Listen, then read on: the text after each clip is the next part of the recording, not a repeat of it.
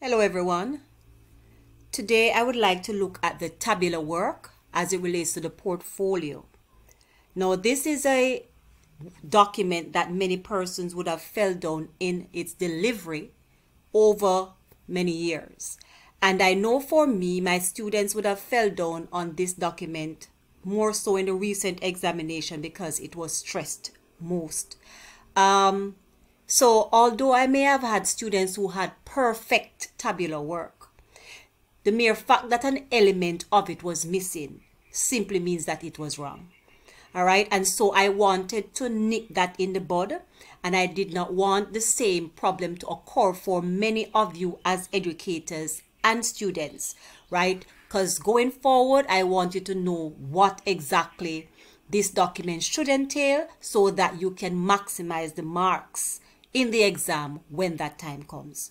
So to get this done, I am starting this video by looking at the CSEC syllabus, right? And I'm at the portion that speaks to the portfolio.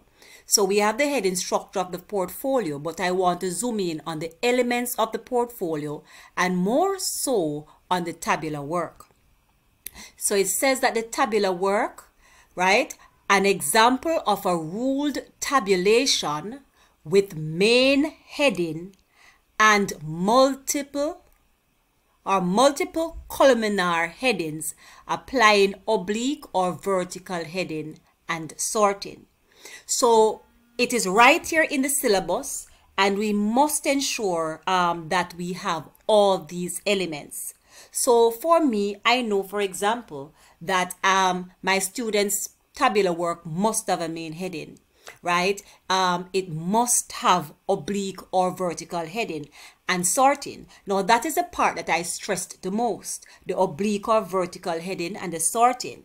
But the aspect that I tend not to zoom in on, or I skip over, was the multiple columnar headings.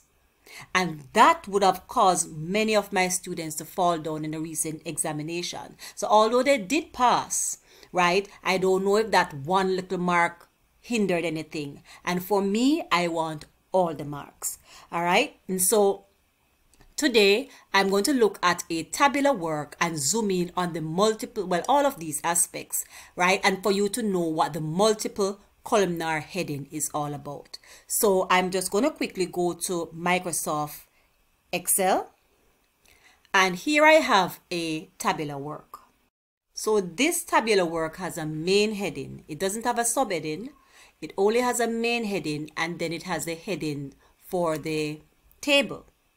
All right. It is currently, because it was drafted already, it is sorted, as you can see, A, C, O, S, etc.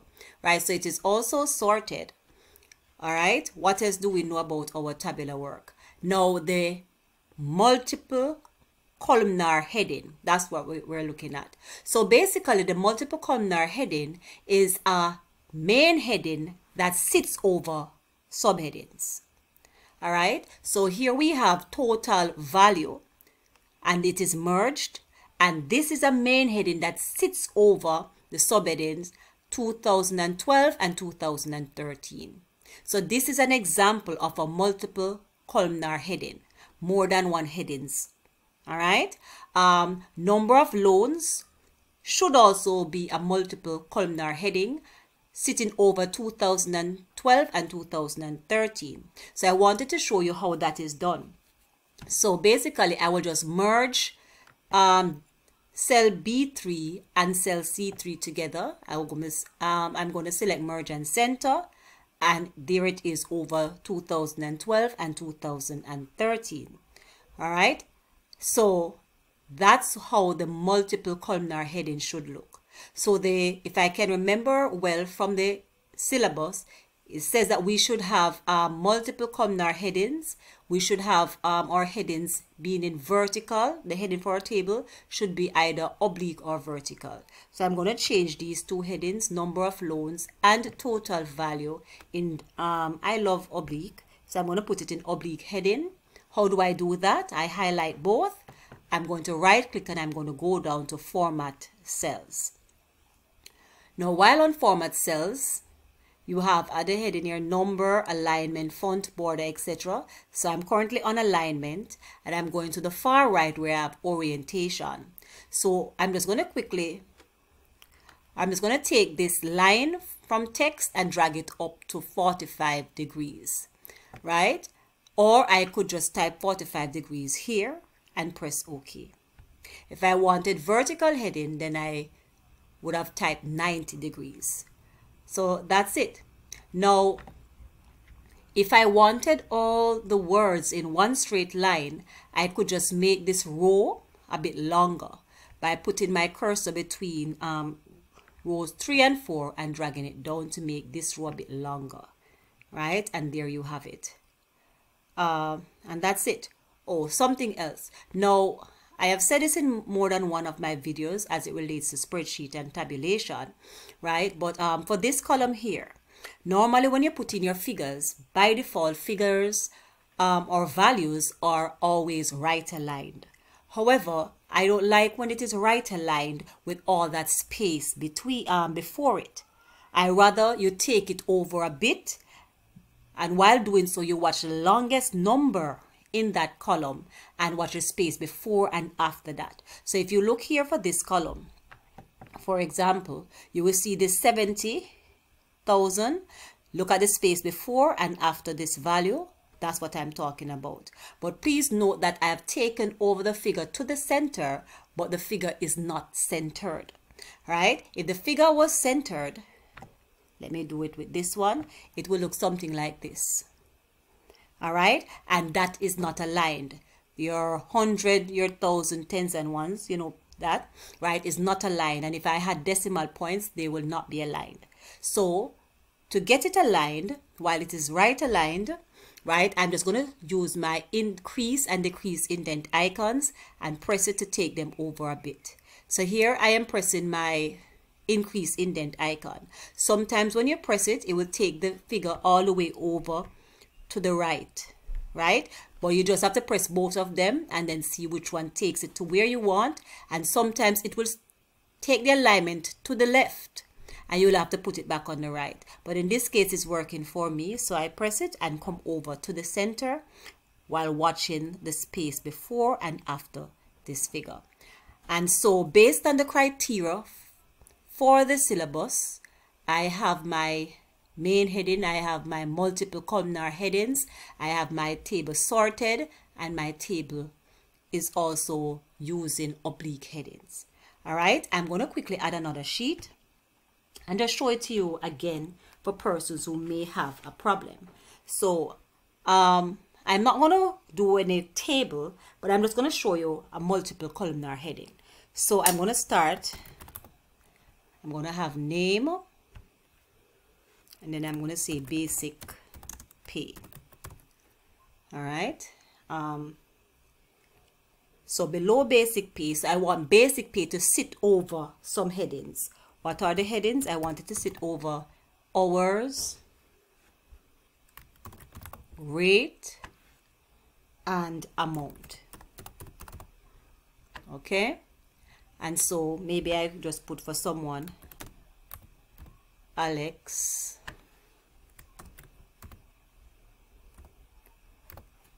Barb. Okay, so just putting in some random figures. So it's a 40-hour work week for these persons, and they get paid at a rate of $20 per hour. All right, and then the amount. All right, so let me quickly equal that times that. All right, so that's it. All right, but I'm not focusing on that. What I'm focusing on is the heading.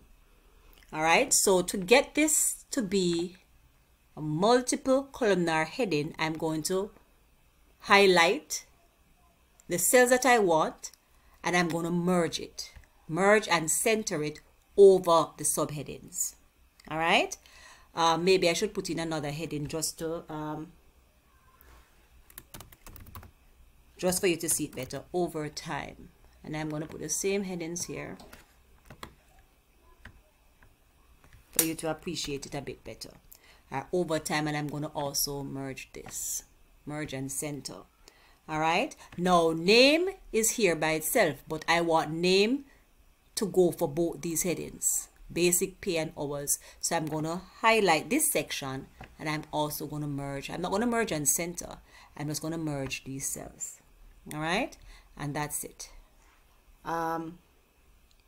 Maybe I could have placed, this person did 1 hour overtime, this one did 2 hours of overtime, and they get $24 an hour. All right.